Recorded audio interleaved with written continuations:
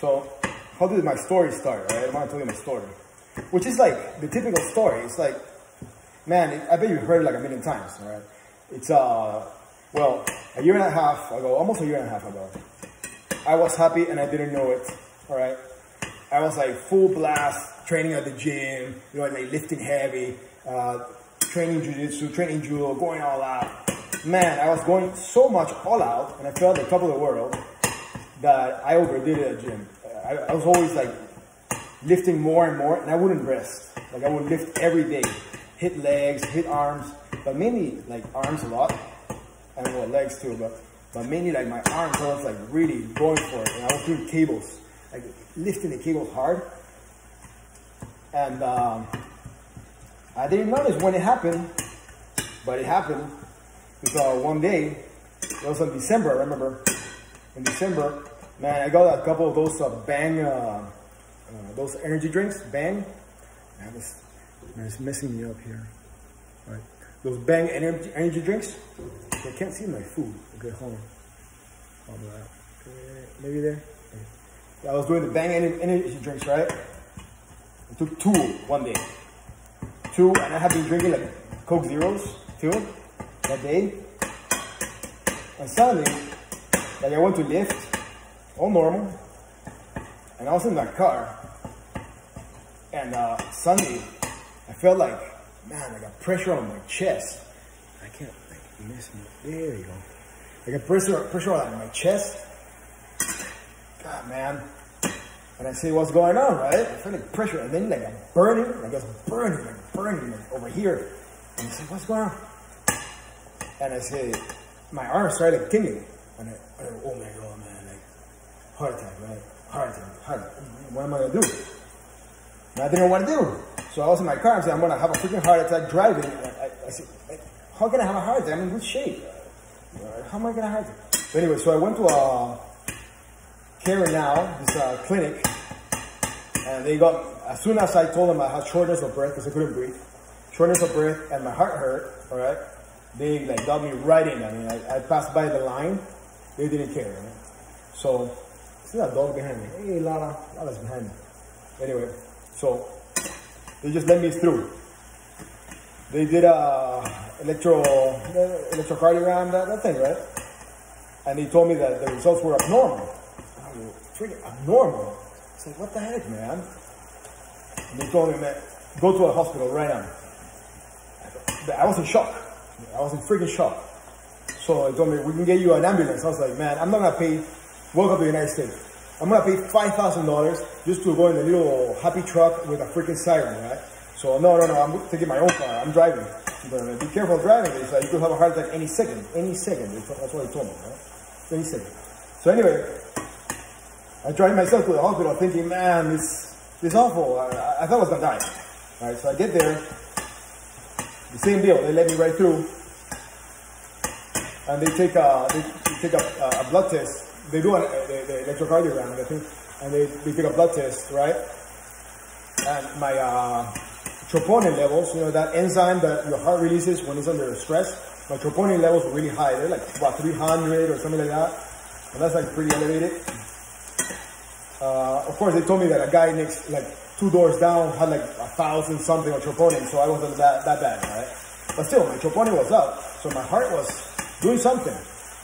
And I was still like not happy, right?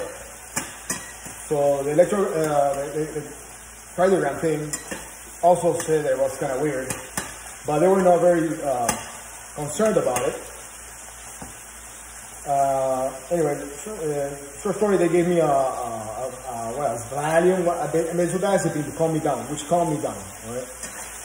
So I was laying there all messed up, waiting for the doctor to come in, and then this freaking nurse comes in, right? This nurse comes in and tells me, you had a heart attack. You had a freaking heart attack. And I'm like, really? And she's like, yeah, you had a heart attack.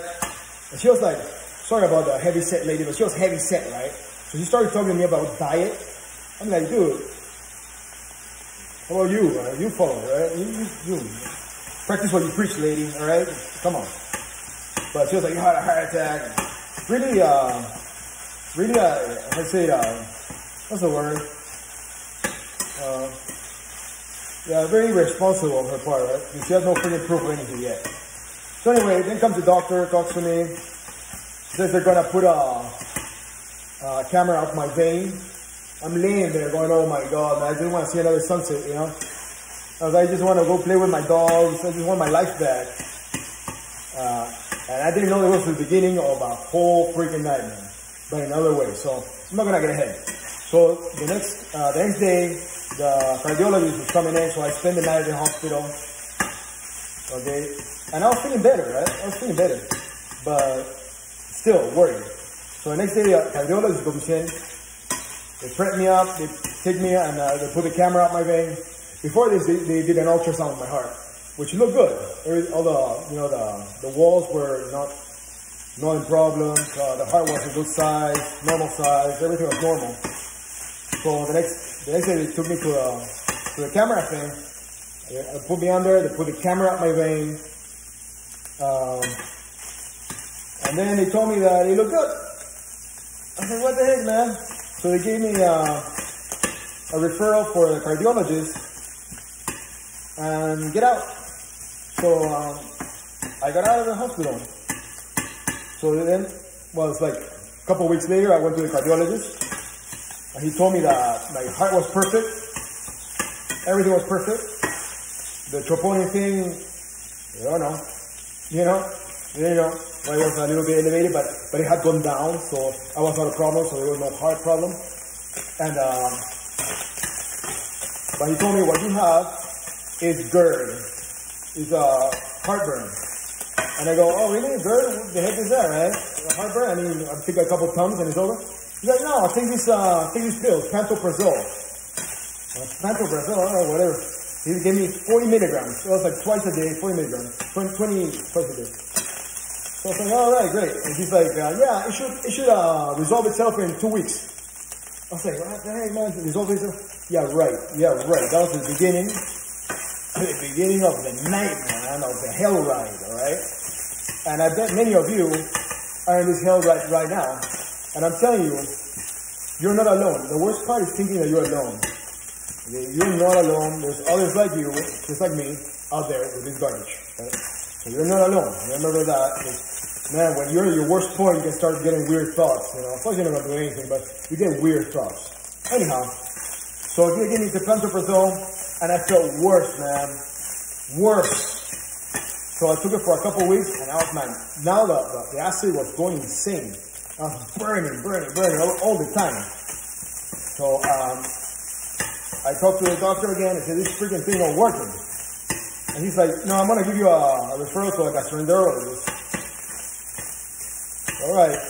So you know how things work in the States, you need referrals, and sometimes they miss the referrals.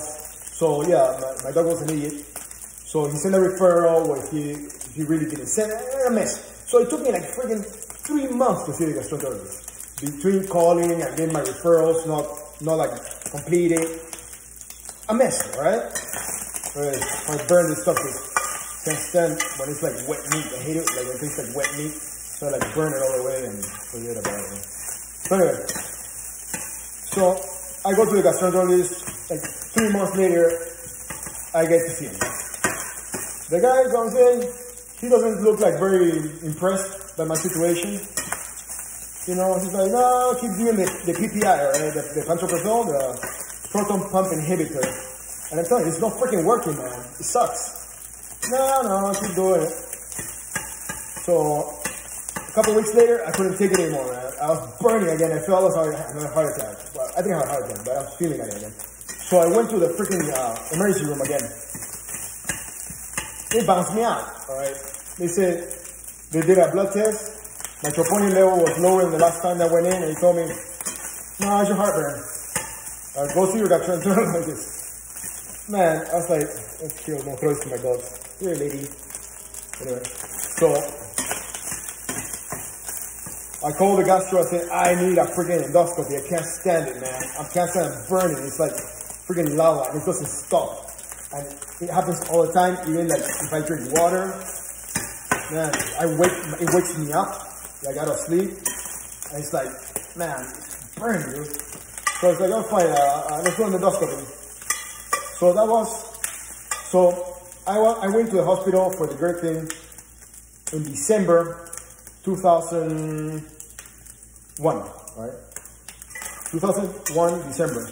Then 2002, I went to I managed to go to the cardiologist on February 2002.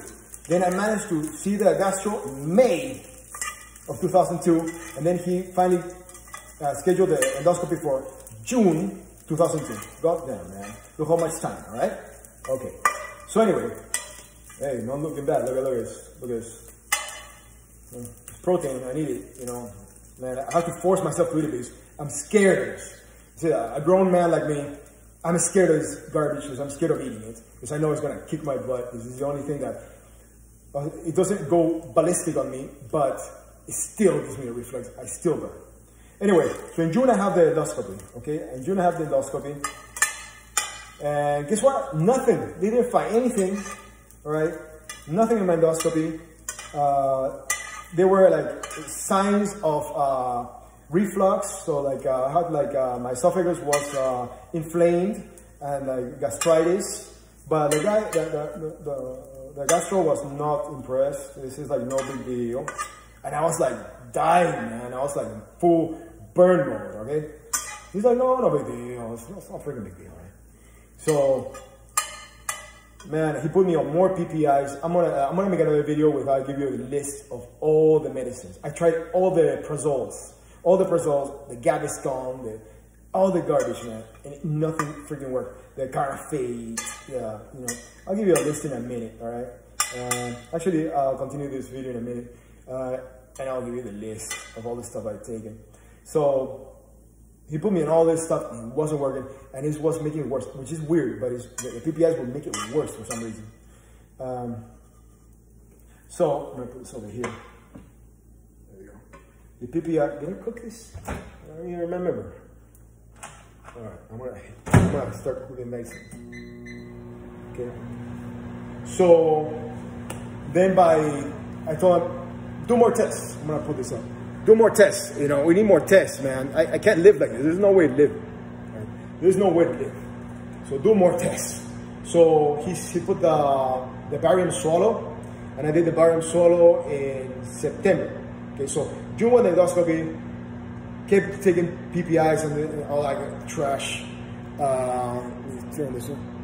For like a couple months. Right? I kept going for a couple months with the PPIs and the Carafate and the Gaviscon. I took the Gaviscon, the US version, and the British version, the UK version, which is aniseed, and it tastes foul.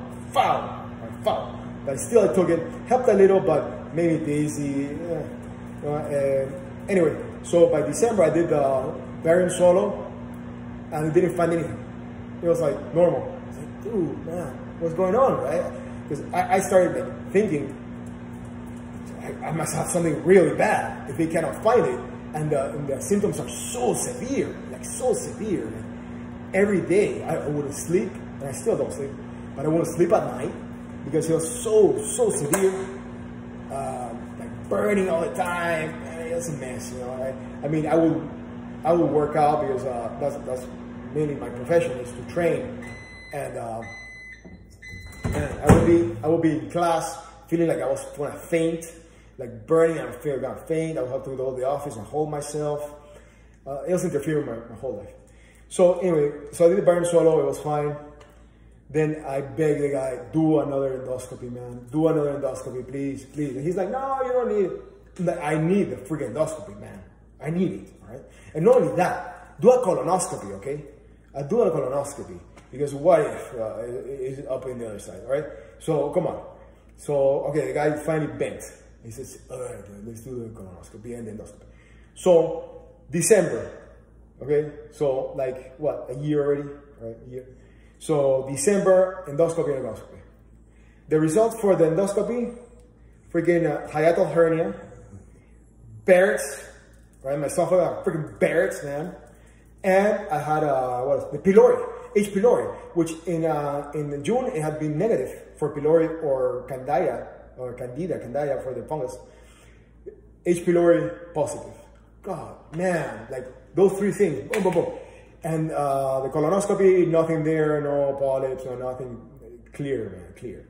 So the colonoscopy was good. I hope he didn't miss it, all right? But anyway, I hope. But the endoscopy goes 3 things at once. Damn. So, well, I got on the quadruple treatment for pylori. The 2 antibiotics, the PPI, and the Pepto-Bismol. 2 weeks, or like 14 days. It was horrid. I mean, by the 6th day, it was okay. And then suddenly I felt like I was getting like chemically burned inside. My mouth was on fire. My esophagus was like 10 times worse. I felt like I was going, my esophagus was going to rupture, all right? But I just kept going. I said, okay, let's do it. Let's kill the bug. Maybe the bug is causing all this, all right? So I kept going. I finished the thing and I stopped the PPI because I knew the PPIs don't help me. But I took it for the course of, so it's supposed to, the PPI is supposed to like reduce the acidity so the bacteria, its outer wall, it like lowers its defense. This is not defending against the acid anymore. So when it lowers the defense, it lets the antibiotic hit it. So the PPI is important just to lower the defense. Same with the Pepto-Bismol. So you lower the acidity, so it lowers the defense, you kill it. So all right. So I finished the 2-week course, and I felt the same, the freaking same. Now worse, because my mouth was on fire, man. And my mouth was on freaking fire. And I like looked in the mirror, opened my mouth, and my whole tongue was white. So now I had freaking thrush. So you see, so I had killed my bacteria, right? My good bacteria, the flora. So it was not defending me against thrush. So I got freaking candida, the freaking fungus on my tongue, and man, I don't know if it's my throat too. So great. Now I was put on nystatin on the liquid to take that, right? And I had to wait, like he said, wait a month so we retest for the pylori, for the H. pylori, the bacteria, for the stomach, which can give you cancer too. It's a mess. All right. So I took the liquid for like almost 2 weeks. All right. And then it just wasn't working because I still having the tongue white. So he gave me pills, the fluconazole pills, which I felt so bad. It made me weak. On top of everything, right? Burning, not sleeping, made me even weak. It's like, oh man, it was like everything, like one thing over another. So anyway, my tongue looked less white, so I guess it worked. So I finished a week and a half of fluconazole, and my tongue looks like normal before the whole deal. So at least my tongue is fine. They killed at least the fungus. So like a week ago, I did a test for the H. pylori, which came negative, the blowing test on the packet they give you, how to blow into it. It's a breath test, negative. I'm gonna do another one in like a month, just for my own dime, just in case, because this doctor says it's negative and he thinks it's negative forever. So I'm gonna do another one just on my own time, just in case. But anyway, so now I have the hiatal hernia, and the doc says, your hiatal hernia is too little, too small to create any symptoms. I'm like, then what is causing the symptoms, man? I don't know. It's like, help, man. He's like, I don't know. So he's like, probably is the pylori, you're gonna feel better after the pylori. I didn't. It's still burning and all that stuff. So I told the guy, listen, I made a list of all the medicines he had given me. And he said, all these don't work. All right, I have no recourse. There's no way out for me, man. All right, there's no way. Put me a surgeon. He's like, surgery is the last choice, the last chance, you know, the last thing to consider. And I think that, you know, we can still go further with this. Like, dude, I got Barrett's. And he's like, well, it's not a big deal because you have little spots of Barrett's. And it has no dysplasia, so we don't need to like burn it, and we're not concerned about it. I'm like, this guy is gonna kill me, man. This guy's gonna freaking kill me if I keep going with this idiot. Sorry, docs, but some of you are idiots, right? So if I keep going with this nonchalant, I don't care kind of attitude, I'm gonna die, man. You know, and my life sucks. My life was freaking ruined for a year and a half. Freaking ruined, and he didn't care. All right, okay. So I went for my general practitioner and I made a list of all these gastric like surgeons, all right? So I looked on the internet, I saw some, like they give conference on YouTube, and I went for the best one that I thought. And I went to my general practitioner. He's a great guy, a great doctor, and I told him, hey, man, help me out, because this other, the gastro sucks. And so help me out. And he gave me the referral to the gastro surgeon.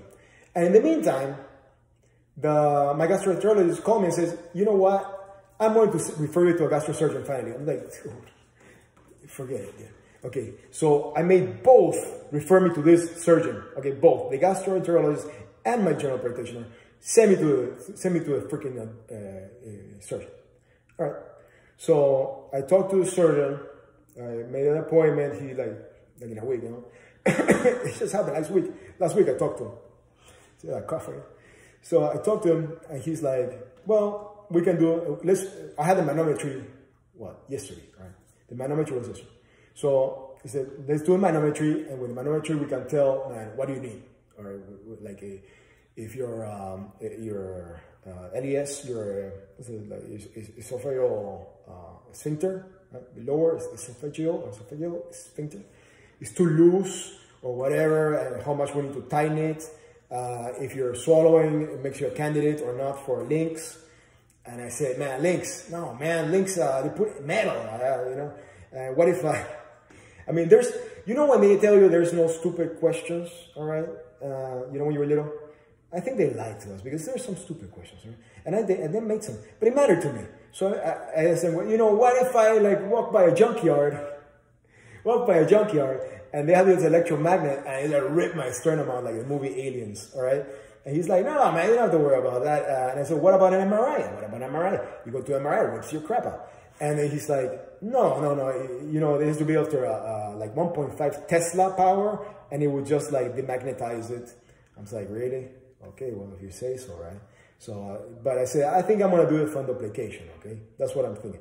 So he's like, no, fine, well, let's do it fundoplication. So I went home and I did my research, and I said, and I saw that the fundoplication, man, you cannot burp or throw up correctly after, and like forget about chugging like a bottle of Coke or Pepsi or whatever you like. Man, any fizzy drink, you're screwed, okay? You're gonna be like messed up, all right? So no, and those are the pleasures of life. I mean, somebody you wanna be the beach and you're stuff. So I said, no. So I'm considering the links. So let's see how the manometry went yesterday. I put a video already about the manometry that is freaking awful, but I did it. So let's see how the manometry goes. And according to that, man, I hope I can do the links. So, I mean, you know, if there's a better technology in the future, they can just pull the links out because it's not very invasive and it's like reversible. You know, you just take the thing out and you're done. With the fundoplication, it's like forever and ever and ever. And even the nurse I spoke to, the one that does the manometry, she told me, yeah, I have a hernia too. I was like, really? Oh, hi, doctor? Yeah, I'm messed up. So I said, have you done the surgery? She's like, no, not yet, because I have swallowing problems and not yet. So she was like, she had like kind of cold feet about it. But I'm like, no, man, I'm not gonna do it. And I told her, hey, so what about the fundoplication or the links? And she's like, no, I will do the links. Because I've heard about the fundoplication. Sometimes you have to take, they take it down or it unravels and unwraps. I mean, you know, I don't know how accurate she is.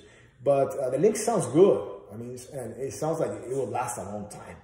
And I like that you can just take it out, right? And I mean, and what are you know, I got these stupid ideas, right? What if like, you know, bear with me, right? What if like, for example, aliens come down, all right? And they have these magnets, all right? And they just rip it out. But no, what are the chances of something weird like that happen, of like an electromagnet falling from the sky? I have higher chance of getting cancer from birds, I think, than, you know, some weird happening like that. I just walk down the street and they have the biggest electromagnet in the world and just tears it out. I don't think so, right? So I think I'm going to shoot for the links and let's see how it goes. Let's see how it goes. I'm going to keep you guys updated because I know it's hard and you feel alone because you see everyone that is healthy For example, man, you're watching TV and you just don't focus on the TV or on the show. You look at the actor and say, I bet that guy doesn't have reflux. You know, I bet that guy's not burning right now. You know, I bet that guy or that girl is not suffering like I am. So it ruins everything. It ruins your job. It ruins your daily life. That's all you can think of, all right? That's all you can talk about. So I'm sometimes apologizing to people because I'm like, man, I'm sorry I'm talking about this garbage again, you know? But it's constantly there, reminding you, like annoying freaking wolf, man, like chewing at you and barfing lava out. And it's always there, and that's all you can think about. Everything, it revolves around that. Your life is not yours anymore. It's the GERD, it's the burning, it's your suffering. And it affects everybody because you become a freaking drag, man. You cannot talk about anything that is not garbage. People are like, hey, how you doing? I'm like, oh shit, man, I feel like awful. You know, I feel, oh man, it's as good as it gets. You know, you start getting those quotes, as good as it gets. No. So get it fixed. If you can, get it fixed. If your gastro doesn't work with you, go to your primary practitioner and tell them to refer you to a gastro surgeon, to a surgeon, and work through that. Right? Because sometimes gastroenterologists just want to put you like PPIs. I mean, this guy, right? The first time I did the endoscopy, I was in June of last year. I was on the bed, and he like comes in to like talk to me before the procedure. And I asked the guy, you know, what about the PPIs? Do they have side effects? I knew they did because I had looked it up. All right, I know they could cause dementia, they could cause cancer, polyps, and all the garbage in the long run.